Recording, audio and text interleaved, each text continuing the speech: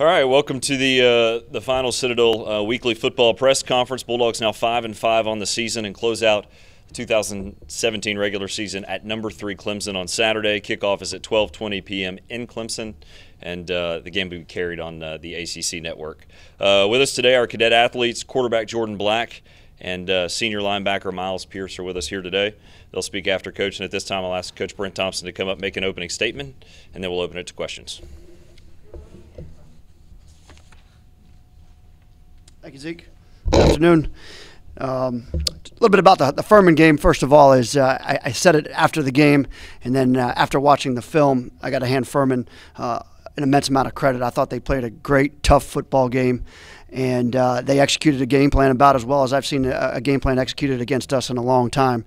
Unfortunately, I don't know that we came out and gave it a great game from the start, and that was very disappointing. At the halftime, I kind of addressed a few issues that I thought we were having on the field just from an overall Citadel football, and overall toughness perspective. And we played a little bit better in the second half. Defense tightened up a little bit. We got a few big plays out of the offensive side.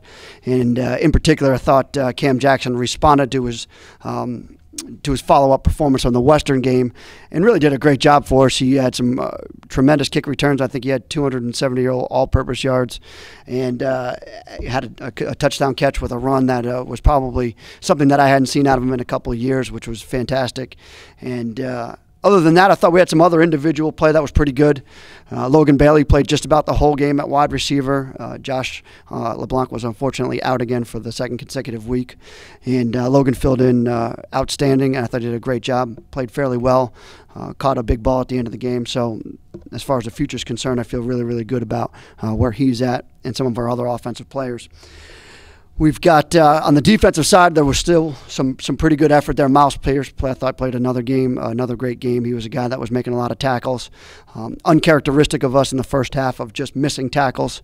And as was my biggest fear, the Wilcox running back was probably one of the biggest, heaviest running backs that we faced, and we weren't able to get him on the ground, and unfortunately gave up a couple of big runs to him. So we've got to continue to improve that.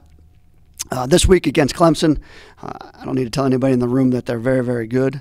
They've got a great defensive line. They play Georgia Tech, so they have a great understanding of what it takes to defend the option.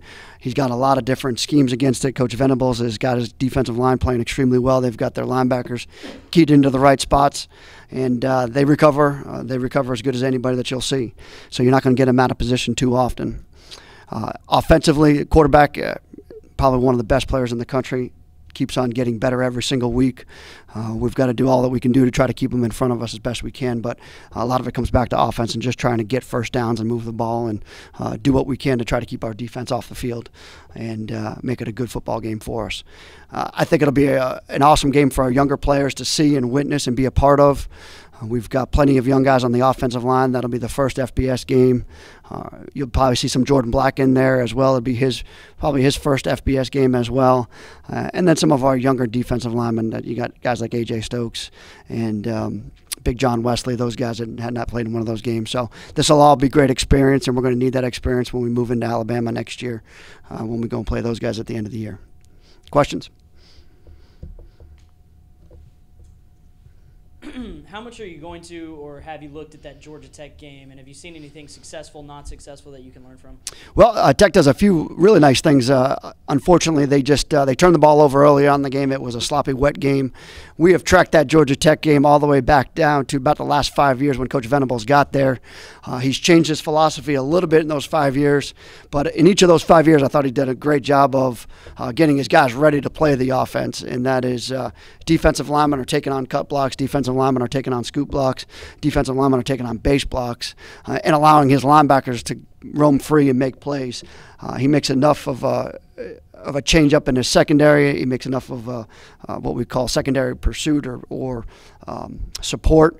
He changes that up enough to be able to keep you guessing out there. So we've got to be direct, we've got to be efficient, and we've just got to try to get first downs and keep the chains moving.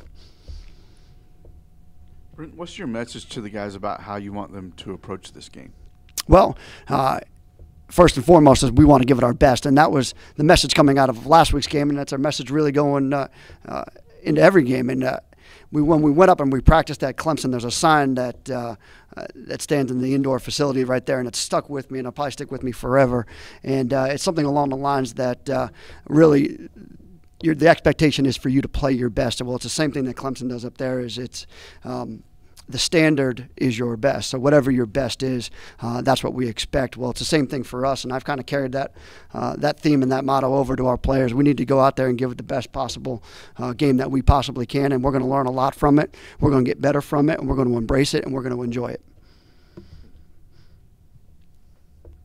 I know Mike wasn't a big fan of the FBS games his first year, and I guess that probably changed after the South Carolina game. But what are your thoughts on playing an FBS team, especially when it comes at the end of the year like this? I love it. I love it for our players. I love it for our fans. I love it for myself. I love it for the experience of it. I think it's a lot of fun. You get to I get a chance to watch every single game that they've played, and I get to watch it from a coach's perspective instead of a fan's perspective with a TV version as opposed to a coach's copy. So I've got no problem with it. I think it's one of the best things that we do, and I'd love to see it carried on because you never know, and you never know that you do have those days that you had against South Carolina, and you run into those days, and you live your whole life for those days at times as a coach. Just what has this senior class meant to this program over the past couple of years? Well, it's a class that has seen the good and the bad here. They've been a part of the 4 and the 5 win seasons with the 4th and the 5th years. They've been a part of the 9 and the 10, and then where we are right now. So this class right here it was our first, so it means a little bit more. It was our first as a staff. The guys leaving as 4th-year players, the guys like Miles and Dominique, those guys are the guys that we built a lot around it. We built a lot of this program around Dom and his performance, and Miles and his ability to play linebacker over the last 4 years. So we certainly will miss these guys. It'll be a challenge replacing some of them. But the good thing is, and especially on the offensive side, we're only going to have to replace 2 of them, 2 very good players, but Dom and Cam Jackson. Defensively, we've got the 5th years at corner. Shy Phillips at corner as well, Miles Pierce, and then John. So it'll be a little bit more on the defensive side, but offensive side, I think we've only got 2 to replace.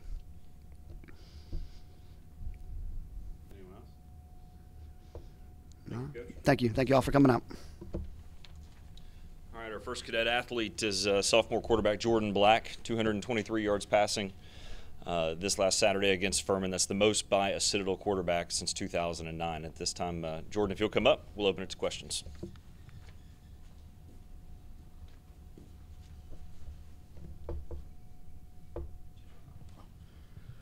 Jordan, just tell us your thoughts about testing yourself and your teammates against a defense like Clemson's.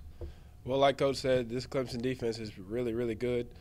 I think it's going to be a big test for us this week to see if we can come out and execute on a bigger level, on a bigger scale, in front of a few more people than we're used to playing with. So I think it's just going to be a good week for us to see exactly what each of us are made out of. I know we got a lot of young guys, and so this is going to be a big step for them to add into the experience that they've gained this year, and it'll help us move on into next year.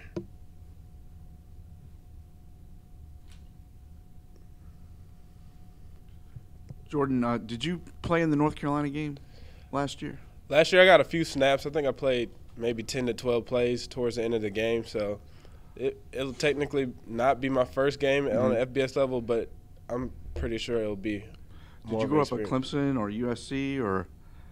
Well, I'm from Georgia. I'm from Georgia, so I grew up a Georgia Tech fan. So when you're in high school, though, you dream of playing in atmospheres and facilities like that. And what's that going to be like on Saturday? Oh, I always look forward to these games because as a kid we grew up watching these athletes on these big fields in front of thousands of fans. So, of course, these games mean a lot to us guys that don't get to do that on the regular. So it's definitely exciting to get to play on this level of scale of football. So I'm definitely going to enjoy this week. You know how things can go when you have a team beat South Carolina a couple years ago, but you also know, like last year at North Carolina when things just didn't go right. As a player, how do you balance that when you're getting ready to play Saturday? Well, the big thing for us, especially after this year, is just to focus on ourselves. We're going to take this week to see if we can make ourselves better. And the big thing for us is just to go out and execute and make sure we can do what we've been practicing and if we go out on Saturday and something happens, it'll be great. But either way, we just want to give it our best. Jordan, I know on Saturdays you're playing or on a bus. Have you tried to watch Clemson at all a little bit, knowing that you had them at the end of the year? Well, after the games, of course, we'll keep up with the scores of pretty much every team in the top 25. So we've been keeping a close eye, but not too much of a heavy aspect of it to make sure that we go after the game and watch their game. But we've definitely been keeping up with it. We really just focus on the next opponent, so we haven't had much time to pretty much scout for Clemson. So this week we're really focused on that. When you guys were up there to practice, were you impressed at everything you saw, the facilities and the atmosphere up there? Their facilities probably were top notch in the nation.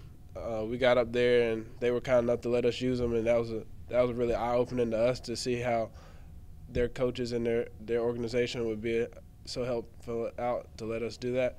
And when we got there, it was just like a culture shock, really, because we're used to practicing outside and they had the indoor facility. So of course it's an upscale organization. What's the difference between, I mean, it's obvious, but what's the difference between playing like at North Carolina last year and playing a team that could be in the college football playoff, the defending champs, and next year Alabama? Like it is different. Well, it's definitely different to play against the defending national champions and somebody who has a chance to go back and win it again. So it's actually very exciting to see how we can compete with them on this level, to see how we play out against them. So it's definitely going to be very exciting for us to get out there and play against them this week. Anyone else? Thank you, Jordan. All right, our final cadet athlete is senior linebacker Miles Pierce. He's the team's leading tackler, and later this week will be named Academic All-Region for the second time in his career. So, Miles, if you'll come up, we'll open it to questions.